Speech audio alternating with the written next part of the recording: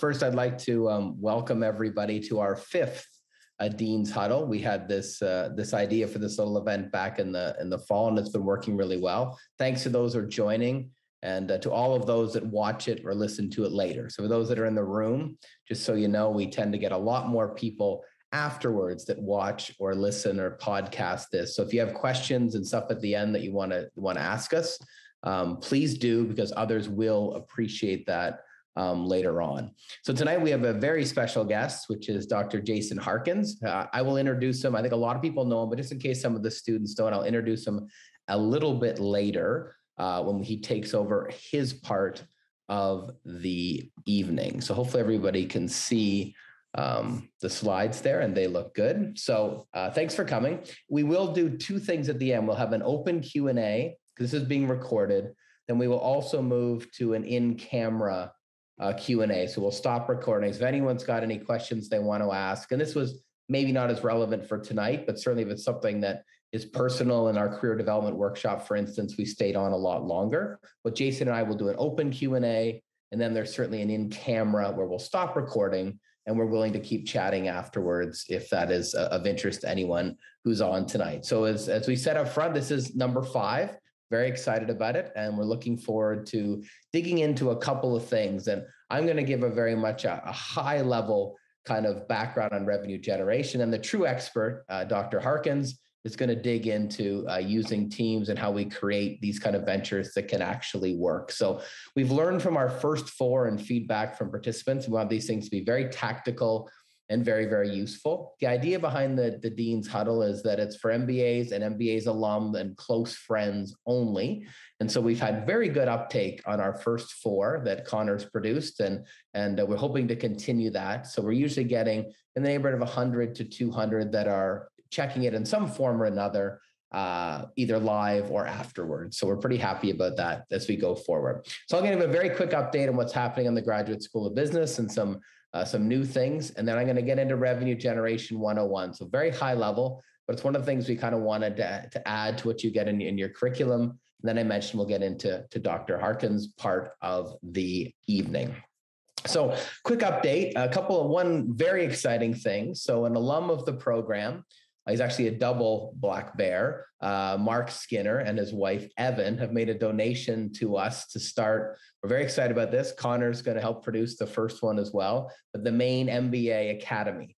And the idea here, and we'll launch this about a year and a little bit from now, it's kind of a ramped up version of our capstone class that will be in person and that will hopefully start and create this thing that people really want to be a part of. So it's going to have CEOs as part of it, an in-person component, hopefully at our new offices at 300 4th Street in Portland. And so he's very excited about it. He, in fact, came to us with this idea.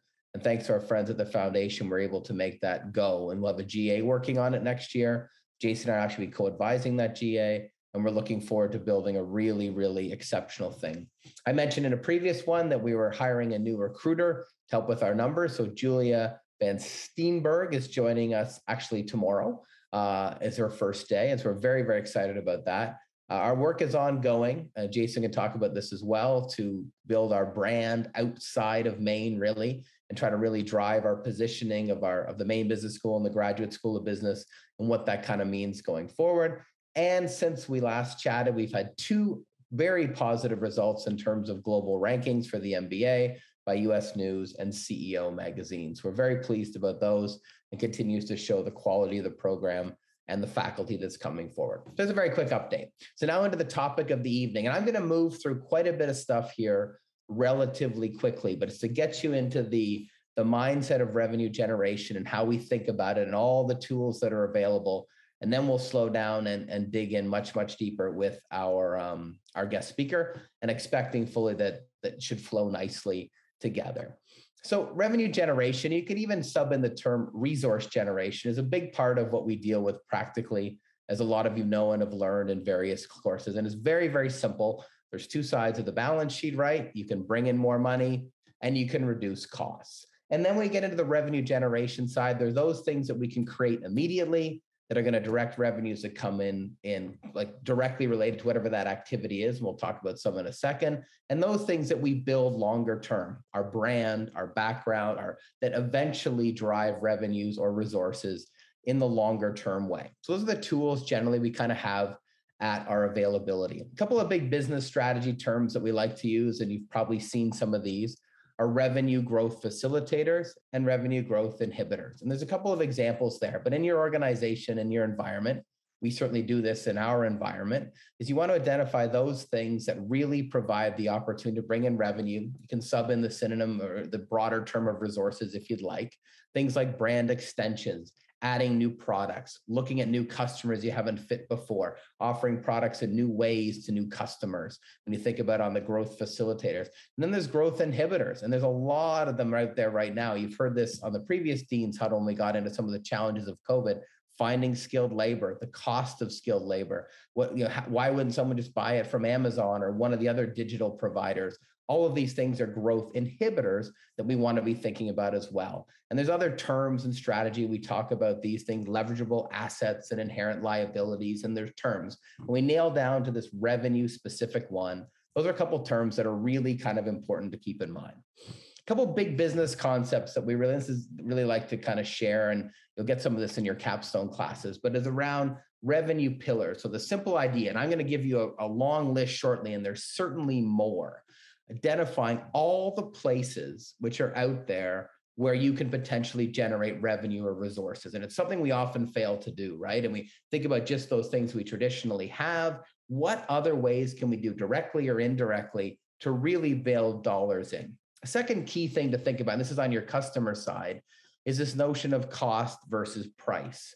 And internally, we often, as a lot of you know, focus on our price. That's what goes into our revenue projections and what comes in. But from the customer side, there's a cost. So the overall cost that it takes, that they pay to get that thing. Simple example would be a new kitchen. You might spend $17,000 for the material. So the kitchen manufacturer thinks like that. But hey, to install it with a contractor, it's going to cost you $45,000, right? So that kind of notion, right? A fan buys a ticket to the Maine Celtics basketball game for $19, but their total cost of the event is $70 with parking and beer and travel, et cetera. So thinking about those kind of pieces. We're going to get into managing money a little bit later on, but you know right now it's crazy. Inflation, interest, et cetera. You can save and drive revenues a lot by using the money you have a lot better. You know that from your finance and accounting class. We'll share some of those things up or above. And then building value overall. I'll give you some examples in a little bit. That's going to drive revenue in the longer term. So a lot of us, you got to remember those longer term pathways to biggest pieces. Another one that's very common, this is, Harvard business kind of language, is these notions of virtuous circles and vicious circles. So you get on these revenue growth spirals and you tend to do really well. You get on these vicious circles and you tend to go down. If you use examples like a sport, for instance, like boxing, which was one of the top 3 sports in the United States in the 1960s, is now probably ranked 80th in terms of revenue. And a whole bunch of factors came in, violence related to it, went off the air, lost major network deals, and it goes down. You take an Amazon on the other side. And so there's things that roll. So you want to think about these things in cyclical natures, not just specific things. I know I'm rolling very fast, but it's really much to set the tone. In the sources of resources, so where can you find them in your organization? And again, this is very from your finance and accounting kind of classes, but we often lose track of the other places we can do things, right? So capital, we often have a lot of resources we can access from equipment, real estate we own, skyrocketed in value, things we can use that are actually on those pieces from capital, not just cash.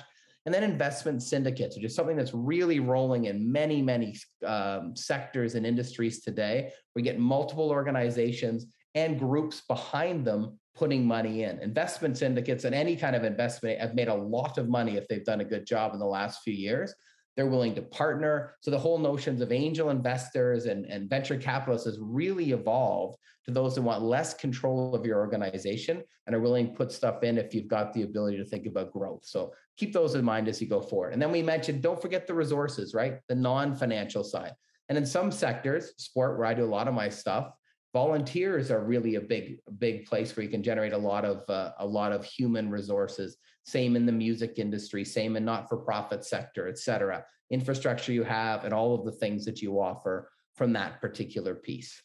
I said I was going to go through a few of these, and I just put together a list of different things, so revenue pillars. So you can imagine if you're an organization that needs to drive revenues or grow revenue, and you're sitting down with your team, maybe it's an interdisciplinary team, it's maybe your marketing team, maybe it's a revenue generation team, and you're digging in. Well, there's a whole bunch of things. The first two really are obvious. Then we start building into these other things. Where can we get ancillary revenues? Are the things that we can sell from a naming right perspective? Do we have a level of customer that will purchase some level of higher customership? And you've seen like a BMW do things like this. And Amazon Prime is a classic example. So how do you elevate some of these things for different levels as we go through there? If you're a property that offers things out there, you can look at sponsorship. I'll talk about public-private partnerships in a second, which is a notion that's really evolved from what used to be contractors working with cities to build new infrastructure to a lot of other industries. Can you do merchandising? Can you get on television? What about all these new digital sources which are out there? Can you have a gamification option? Can you link into esports or gambling or fantasy? I'm going to go to this one first, sorry. These kind of things. Do you have media rights fees if you're on the property side? We know vertical and horizontal integration very, very well. I've got a couple of sport examples there, but it can be for any kind of property as you kind of move around. Are there government grants and foundations possible? Can you create, like Connor has for us, some kind of publications or videos that might lead to new resources or revenue as you go from there? Can you grow the value of your actual asset for selling or banks, et cetera? So that's just an initial list of the many things that are out there when you think about this notion of revenue pillars that can drive your organization. So I wanted to just use an example quickly just to show you one of these, and I'm going to give a couple afterwards of the public-private partnership. And it's a really interesting one because, as I mentioned, it has this history with like the city of Portland working with a contractor, getting a deal to build a new bridge or a new transit way or whatever the case may be. And that's where its history is. But it's really been evolved by smart organizations in the future where you get a public and a private partner working together. This is one that actually has multiple public-private partnerships with General Motors involved. You say, well, what's different about this than other kind of sources of revenue? Well, for the private sector partner who's giving a lot of cash, they're not getting the same level of return they might get from another activity, but they're getting other things. They're getting maybe a tax benefit. They're associating with some kind of really positive focus. You can see the red font at the bottom there. So is it good for society? Is it good for women? Is it good for marginalized groups? Is it good for a local community? Does it help with poverty, et cetera? So it's got some positive connotation that can help them on their brand side, their corporate social responsibility side. They may be willing to do less. And then for the public sector partner, you get to access into these incredible resources that would be the marketing team of these organizations, the expertise they have, and the reach. And so this is a really interesting notion that's growing in usage across industry, this idea of doing it with a mixing of revenue benefit, but also give back that helps both organizations work well on both sides. I wanted to say a little bit about managing money. And so I talked about this up front on the cost side of the ledger. And very few, even Apple, right? They have to borrow money to grow and do things, right? When you're making all these, very few have the revenues just sitting there in the bank. Some do, but few are able to do it all the time. And that's also not necessarily smart, particularly in the current environment. Borrowing money is extremely, extremely inexpensive, and inflation can often offset that if it's a really good asset investment. So you can play with a lot of different things on that money side. And I'm going to give an example in a few seconds of some of the different things we can do kind of on the cash side. So there's a lot of different things we can talk about. I'm going to give a couple of quick examples, and then we're going to get to our guest speaker. One thing that we talk about revenue generation at an industry level, and I love this concept, is this notion of co-opetition, right? So you think about, Samsung and Apple and all their competitors that are feverishly battling all the time. You think about all the NFL clubs that are trying to win the Super Bowl. You think about Coke and Pepsi and beverage companies.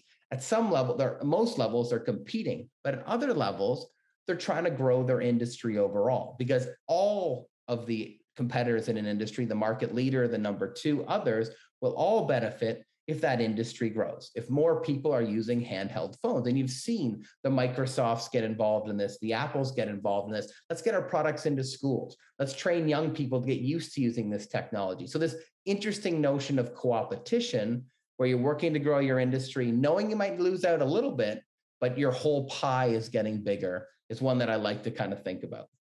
Another one is if you've got kind of venues and facilities, and this is really classic now in urban environments where organizations may own some corporate property, or they may be near a rail yard and you add some condos and some retail. And then what COVID has done to this, thinking about any kind of asset as a 365-day a year, 24-hour a day revenue generating machine. So how do you make sure all of your assets are being used all of the time to potentially bring in more resources going forward?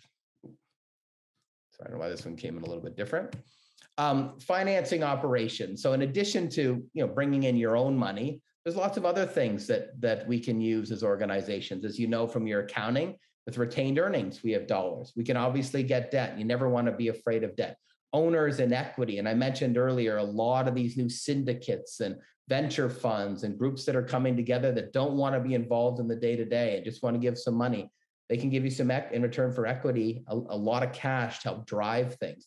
Reinvesting the money you have. So not necessarily putting it into things, but real estate and then leveraging those with loans, et cetera, is something that's happening a lot. Governments and grants and donations we kind of talked about.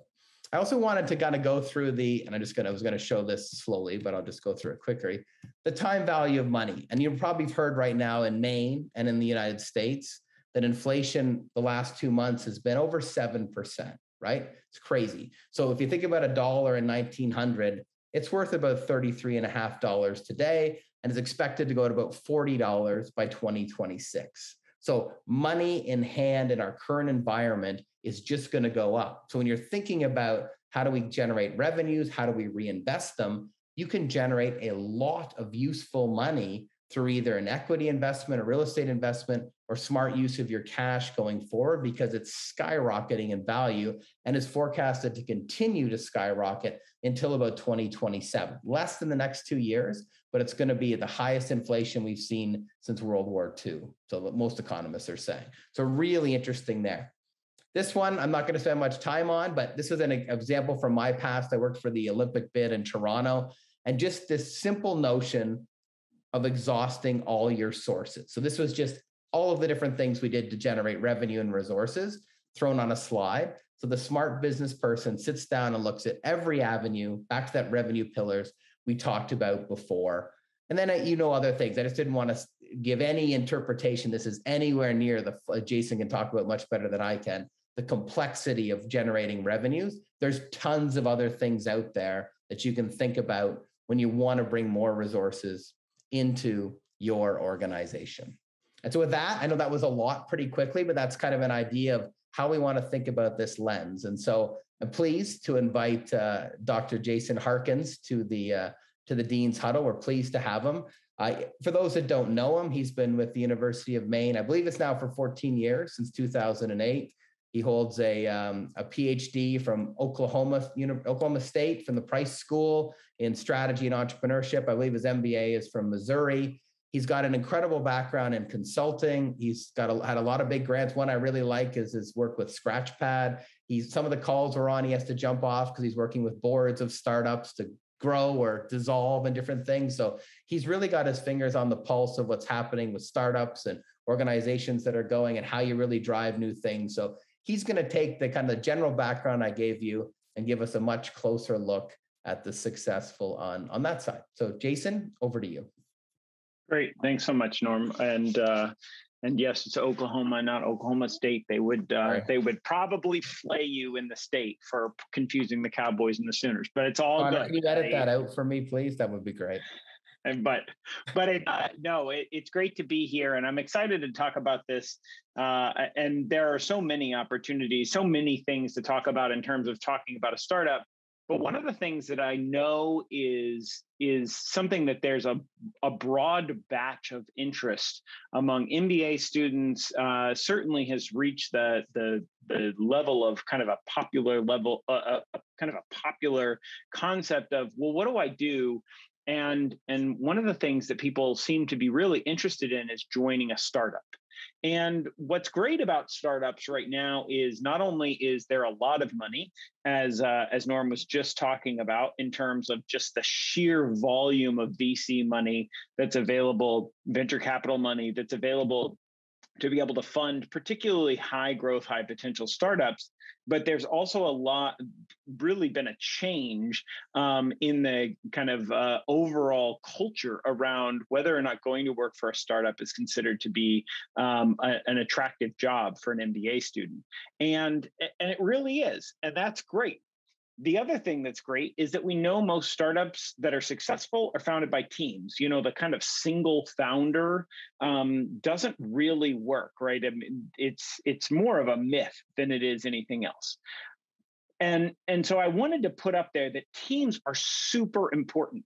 So Bill Gross has this great TED Talk that he did a few years ago, where he talks about assessing over 200 companies and looking at and identifying what are the differences between those firms that are really successful and those firms that seemed like they should have been successful, but were a complete bust. And timing is number one, right? I mean, Norm was talking about what's the value of a dollar. We could look at all these kind of timing essentially refers to context. So when Russia goes to war with the Ukraine, like there are things happening in the world that the firm can't control, and maybe it helps you and maybe it hurts you, and that's okay. But number two, the second most important thing is the team. And the team is really interesting because we really do want to think about how do we form effective founding teams. So kind of go to the next slide there. So when we're talking about this, we really want to look at what is the value of a team and what's the value of an MBA on a team, right? Because it is common to think about the kind of myth of the Facebook, started by Mark Zuckerberg, or Microsoft started by Bill Gates and Steve Ballmer, and you think like, these are a bunch of technologists, they kind of figured it out. But we know that that's not the case. Most companies that are going to go forth and not just start, be successful and grow, they're going to overcome the inertia that exists in founding, are going to do so with some sort of capacities that go beyond a strong technical founding team. And one of the things that makes teams better than individuals and diverse teams better than homogenous teams, so essentially teams made up of people that are all like one another, is that you get a broad set of knowledge, skills, and abilities. You get different ways of thinking, and it reduces groupthink. It causes people to ask questions and probe and engage in really effective dialogues that form new ways of thinking and look for new ways to solve problems. One of the things that MBA students in particular bring that is so powerful to founding teams is diverse networks. One of the biggest advantages of getting your MBA, right, is that you're in these classes with people, you're working on team projects with people that are going to go off to the four corners of the earth. And if you're building relationships with them, then that network can be a really robust value added to a startup. And then the other thing is that teams basically are signals of quality. So if you have a lot of people that are highly educated, all of whom could be doing lots of other things, when they're in a startup together, it's like, holy cow, there's something here that I should be taking a look at. Now, there's some really interesting research, and I could talk about this for hours and hours and hours, but I want to make sure you guys have time to ask questions. So there are three major sets of research about essentially why is it valuable to include an MBA or somebody with a master's of Science in Finance or another kind of like market-oriented degree. What's the value? So the first is that having an MBA on the team increases the likelihood that you're going to be funded. It increases the likelihood of success on crowdfunding. It increases the likelihood of success that VCs will fund your company, and it increases the likelihood of success that the company will be funded in multiple rounds. And this is particularly important when the people founding the company, those startup founders whose names are, become listed in ink or something like that, it's particularly important when they haven't started a company before, right? So if you get 4 or 5 great people together and they've all started 5 ventures, then okay, maybe it doesn't really matter what their master's degree was in. When you get 4 or 5 people together and they're really bright and they're working really hard and they got a great idea, and you've got somebody with a master's of science in engineering and you got an MBA, holy cow, investors take note. Right. We've also found that it's really related to growth. So having people with commercial expertise on the team in their education and significant work experience on the kind of commercial side of the house rather than the technical side of the house increases the likelihood that those companies are going to have more employees. And that's a really big deal, because when we're talking about these companies, whether it's going to the state to form a public-private partnership like Norm was talking about earlier, or it's going out for private equity, or it's going out for debt, when you can show that we're able to increase headcount, we're able to drive RevGen, right, then that becomes a thing that builds one of those virtuous cycles. And then it also increases the likelihood that there's that kind of network diversity. So there's this great article written 1970 something by Mark Granovetter about the strength of weak ties. And what he argues is the most important thing to building something like a startup is not who are the people that would jump in front of a bullet for you, but how diverse is your network of people who you can call up and say, hey, can I talk to you about a thing that I'm doing? And you might have coffee with them every quarter or something like that. You might have a chance to sit down and chat with them every once in a while at a hockey game, but you're not getting together with them every weekend. You're not watching their kids and they're watching yours. These are people who you have good relationships with, but that are not invested. They're not family, but they're really, really powerful pieces of your network. And MBA students in particular, among all of the master's degree, do an exceptional job building these networks, maintaining these relationships, and then being able to leverage those as they're appropriate. So in practice, what you bring to the table as an MBA student, a prospective MBA student, an MBA alum, is really the business background. You should be thinking about, if you're going to start a startup, partnering with people with really, really strong technical skills, whether that's building a software startup or a hardware, it's building a services business, or opening a bakery that you hope will one day take over Stonewall Kitchen or something like that, right? They need you. What you bring is an understanding of the numbers, all of the things that Norm was talking about earlier in terms of RevGen, and really understanding the both sides of the balance sheet and being able to read a P&L and make decisions. Those are really, really important. And that's a language that a lot of technical people don't really speak. You also have an understanding, no matter how deeply embedded you are in being the world's best search engine optimization expert, you understand what marketing is, what it's trying to accomplish in terms of creating messaging to reach your customers about what makes your thing in particular good. And so it allows you to make strategic marketing decisions, and that's really important. And then it also brings managerial skills that are really important in continuing to further and develop the team. It's not to say that you're bringing into the team this amazing expertise in HR and that you don't ever need to call a lawyer. No, what we're saying is MBA students in general have been exposed to the skills that are necessary to lead in contemporary organizations, to understand how to get the best out of your people and how to be able to make decisions about what it is that the human resources that exist in a company need to do in order to make the company move to its greatest potential.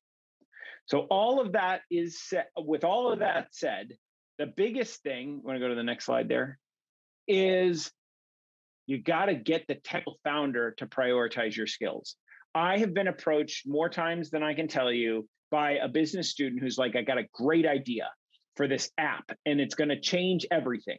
And my first question to them is always, well, do you know how to code? 9 times out of 10, the answer to that is no. Okay. So then I say, you need to go find the software engineer who can write this app that's going to change the world.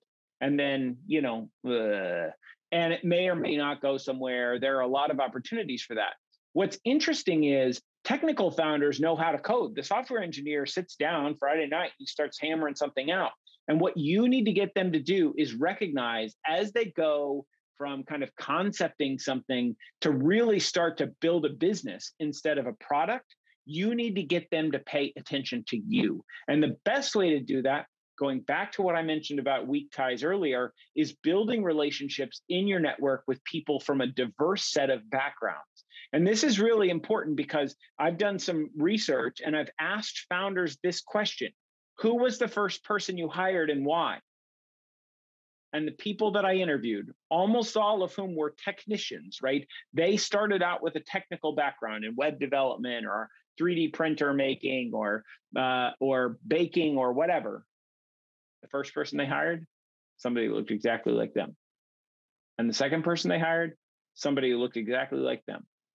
And if you can't go and build those relationships and communicate value and start those conversations early, you can't convince them that they need to look at you as a hire or as a co-founder. And they need you.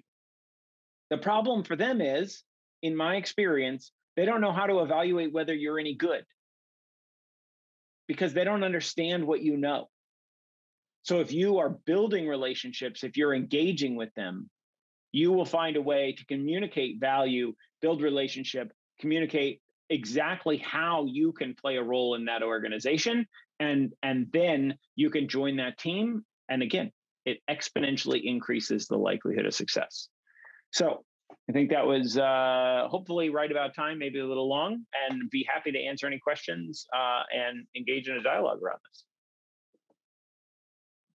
Thank you, Jason. That was great. I have a couple to get us going, but I will open it up to others first who would maybe like to ask you a few questions.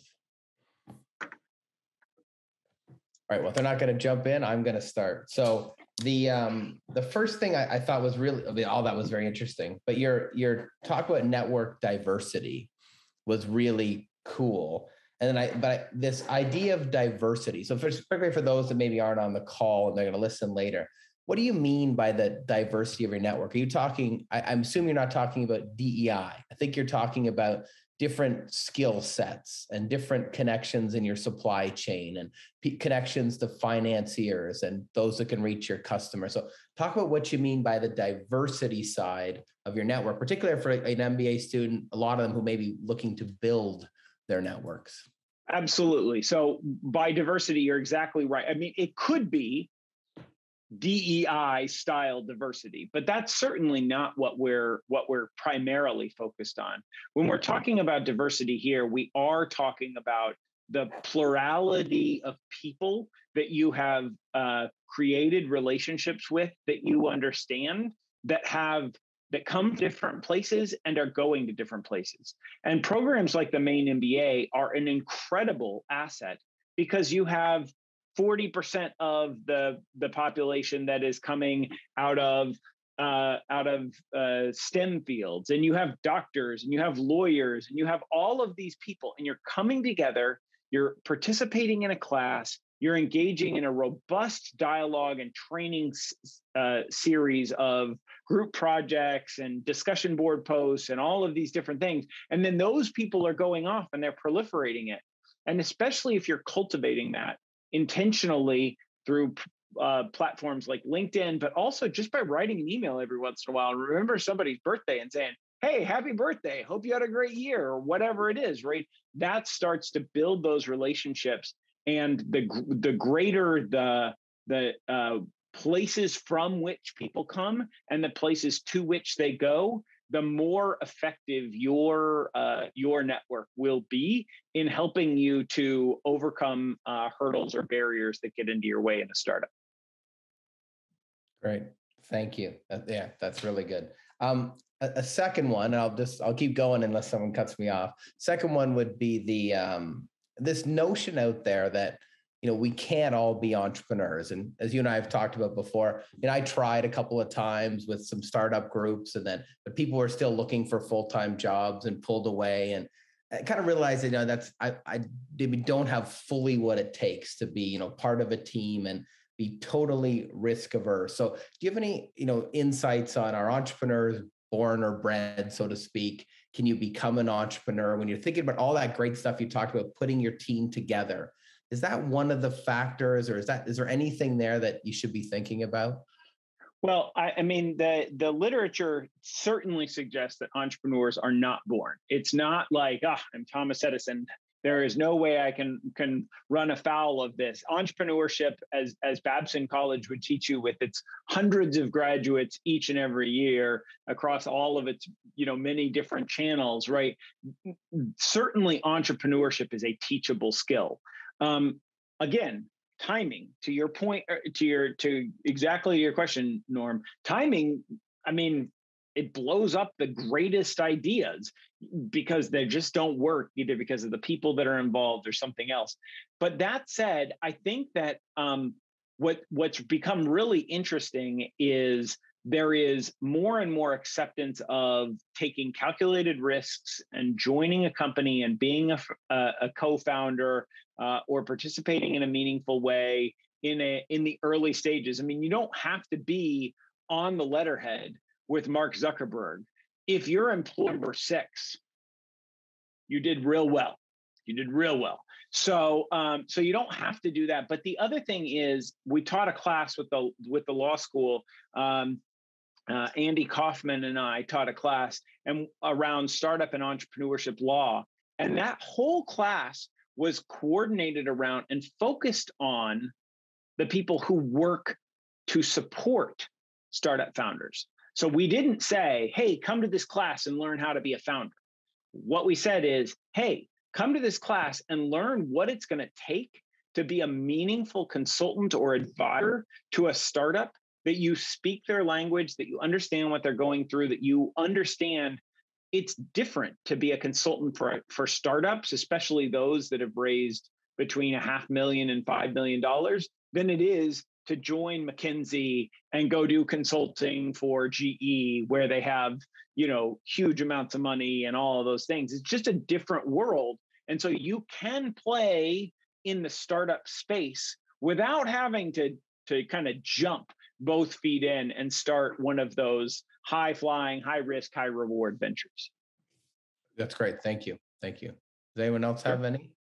Hey, Dr. Harkins, I had a quick one, just listening and whatnot. I'm pretty much a noob when it comes to knowing about startups. My experience comes from watching the funny HBO show about startups. And all I learned about that show is that if your team isn't made up of solid components, that it's going to fail or just be a funny TV show. So my question to you, kind of off that and what I've learned today, is kind of almost off your last point, but what is the ideal situation? Let's say you're looking for a startup to join. You're like, I don't have an idea, but I'd love to join somebody who has one. How does that start? Is that not the right way of looking at it? Or what would you do in that case? My recommendation would be to go play in startup land. And I mean play kind of, loosely, colloquially, right? But Portland, Maine has got an amazing, thriving entrepreneurial ecosystem. Bangor has got a great entrepreneurial ecosystem.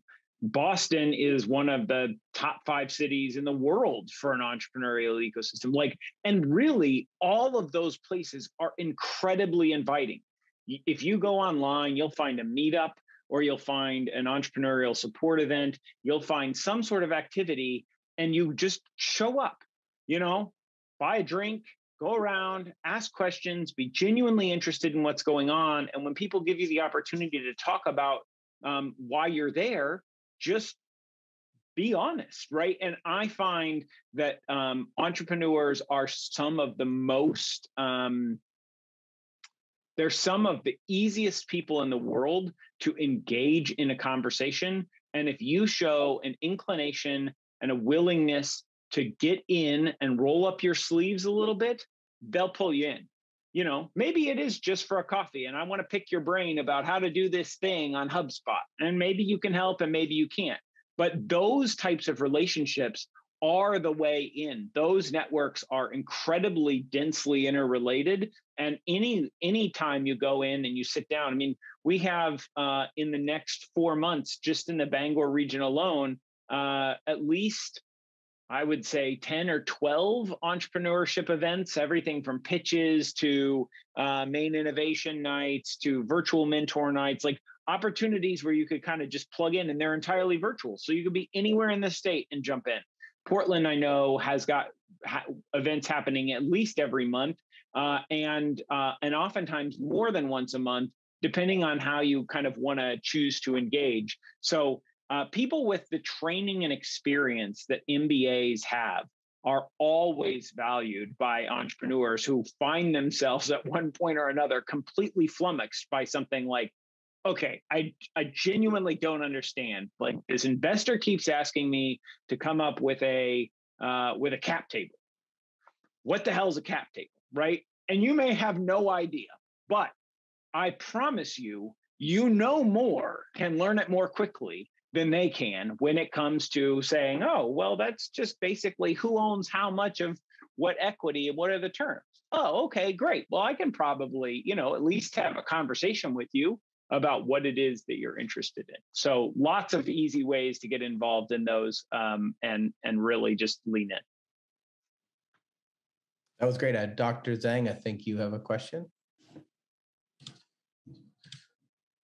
Yes. So hi, Jason, very interesting. So I have a question related to the format of participating in entrepreneurship.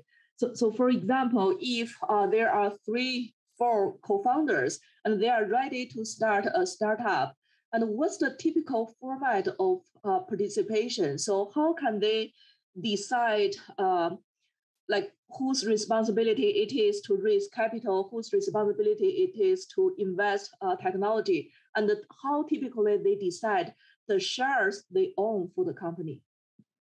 Well, so let's separate the two. So the responsibilities or roles, right, may or may not have anything to do with the kind of legal organization and who owns what. The roles and responsibilities, particularly in the early stages of these ventures, tend to be quite general. So while I might have the title CEO and Norm might have the title CTO, we're all going to be all hands on deck on just about everything, right? I mean, because we don't have the luxury of a lot of specialization. So I can't say, oh, well, I just do CEO activities. And even though our customers hate our product and they can't seem to get anybody on the customer support line, like, that's not my job. So generally in the early stages, probably all the way through 10, 12, maybe 15 employees, you're going to be pretty general. You're not going to be able to do everything with equal skill, but you're going to be pretty generally available. And then the roles and responsibilities are just kind of general guides. In terms of how you would divvy up and make decisions about who owns what and what the organizational structure is, if you are planning to raise money, generally speaking, you're going to need to be a C Corp at some point sooner rather than later, and probably a Delaware C, because that's where the most corporate law has been kind of settled and particularly attractive to outside investors. If you're not going to raise money, there's a couple of other options available to you, a S Corp, which is a closely held corporation, or an LLC, which is a partnership between people. But generally speaking, if the plan is to build the next Facebook, you're going to need to go and be a C corporation in some period of time, and we could talk for a long time about the nuances of when you would make that decision. But and the ownership piece that you asked about, Angie, is literally a negotiation. It is literally a negotiation, and we are going to factor into a lot of things, how much we're bringing in terms of cash and non-cash.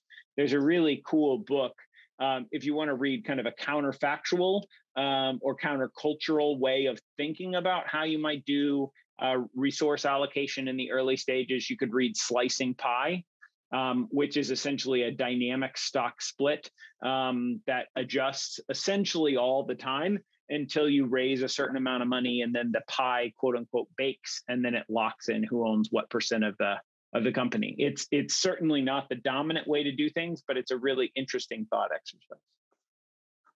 Tom, you're up, I think. So question I have is people getting into it. My dad is an entrepreneur himself. He runs a construction waste business, and he was always in the sector, and he kind of did it as a side business. But then the other way Norm talked about was going all in as the full-time job. How many people, or what's the split between, I don't want to give up my full career, so I'm going to kind of go into this and see if it works and then continue with it? And maybe they got laid off, so they got this free time, or they're fed up in their industry and they decide to dive into this entrepreneur world, or they've gained, in my background in oil and gas, they would work for one of the big companies for 10 years, get the skill sets and go, I'm going to do this by myself because I'm smarter or not smarter. I can be more efficient than the big players. What's kind of the breakup in people getting into it? But I don't know that I could give you percentages. It's a great question, though. What I can tell you, Thomas, is that there are 4 generally accepted motivations for people to start companies. And one of them is just a pure financial gain, right? Like, I'm going to go out and I'm going to make more money than I could make any place else. And that's kind of interesting. And those people are going to tend to leverage a side hustle and or going to have a pretty clear pathway to some sort of fairly immediate financial reward. Another one is they're motivated by family things. So they desire to build a family business, or they want more opportunity to engage in the family side of their life. And so for them, they might do it because of, they're fed up, or they just, they've reprioritized their life. The other 2 are really interesting. One is autonomy, right? Like, some people just don't take direction well. And I say that with absolutely all of the love in my heart for people who don't take direction well, but some people really don't. And for them, there is literally nothing more frustrating than having a boss. And they will leave a lot of stuff on the table just to not have a boss, right? And just to be able to do the thing. And then some people do it because it's a challenge. Because they're like, why wouldn't I do this? Like, I've got this interesting problem to solve, and I want to solve it. And it doesn't really matter as long as I can kind of make enough money to afford my life. I'm going to go at it and I'm going to do it. And they do it for that kind of intrinsic motivation. So I don't know that I could give you a breakdown. I do know the side hustle thing has become easier in the last 5 years than it has been for the last 50. Because you can side hustle so many things through the power of information technology that you would that in the past you would have had to be in a truck driving and delivering stuff instead of just drop shipping from Amazon or whatever. So I think that the side hustle is easier, and there's really a whole culture that's built up around that. Perfect. Thank you. I wasn't looking for percentages, and I was just looking at options and the way people do it. So you nailed my question. Thank you. Great. Dr. Pank, I think you waved your hand at us. Dr. Harkins, thank you very much, Dr. O'Reilly. Jason, just your thoughts on this first mover advantage thing. I mean, just pros and cons. I mean, many people I see, students, others, they're like, well, everything that needed to be done has been done. This space is already dense. And then the others, just your thoughts, because you have so much experience on this.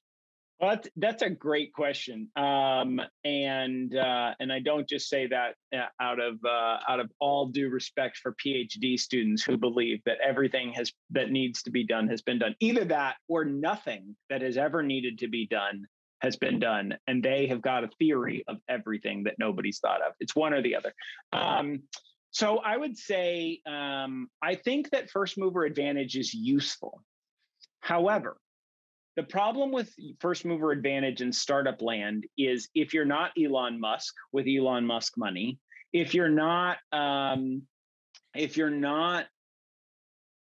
particularly well endowed with some sort of resource base, like a really, really strong patent thicket, which is a group of patents that essentially reinforce one another to keep others from operating in your space. If there's not something that locks in that first mover advantage, that example that Norm gave earlier, the co-opetition, you really run the risk of actually creating a market that Coke is like, thank you very much.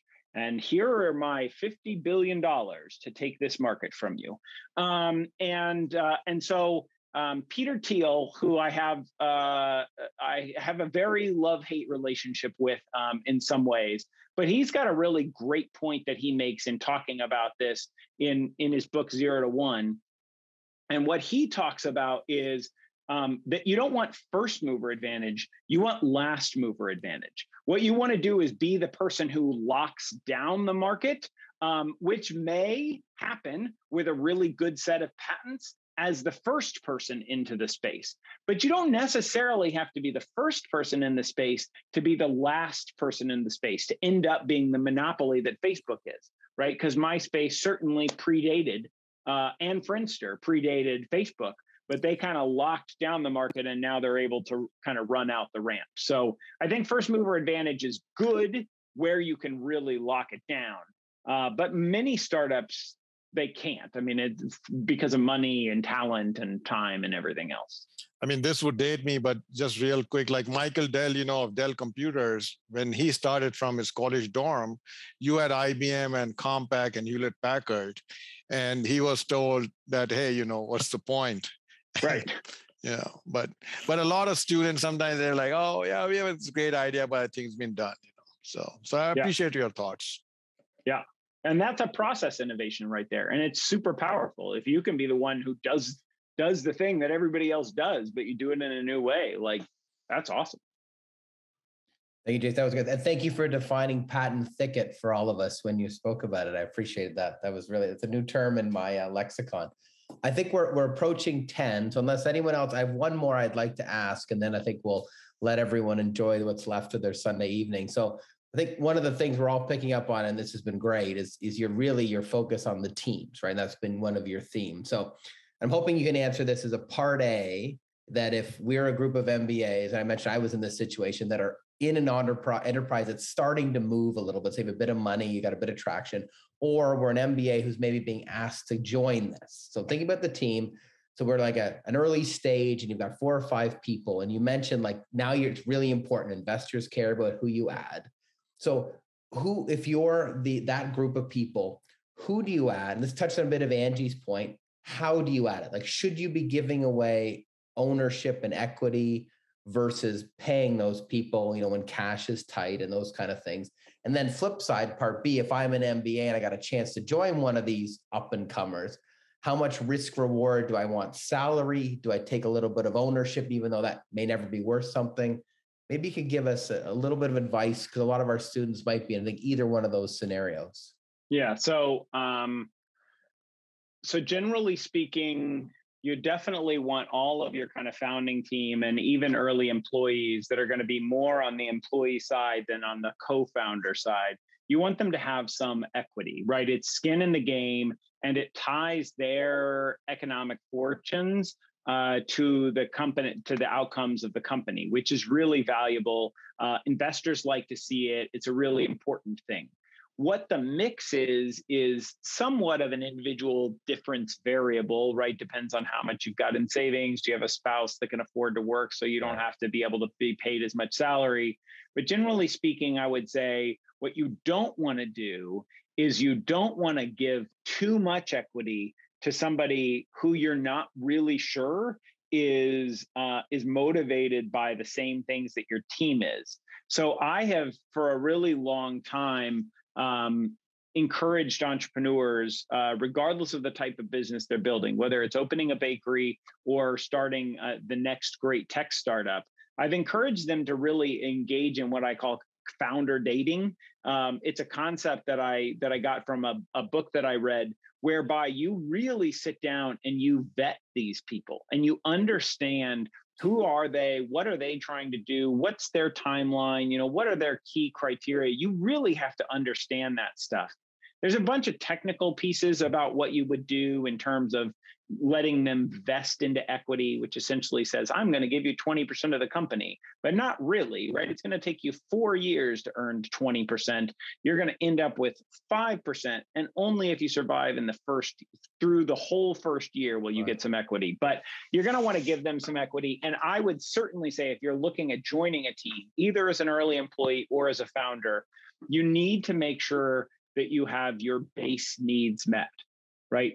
For salary. You've got to be able to afford rent. You have to be able to afford food. You don't have to be able to afford to go out at a great restaurant, but you've got to be able to eat.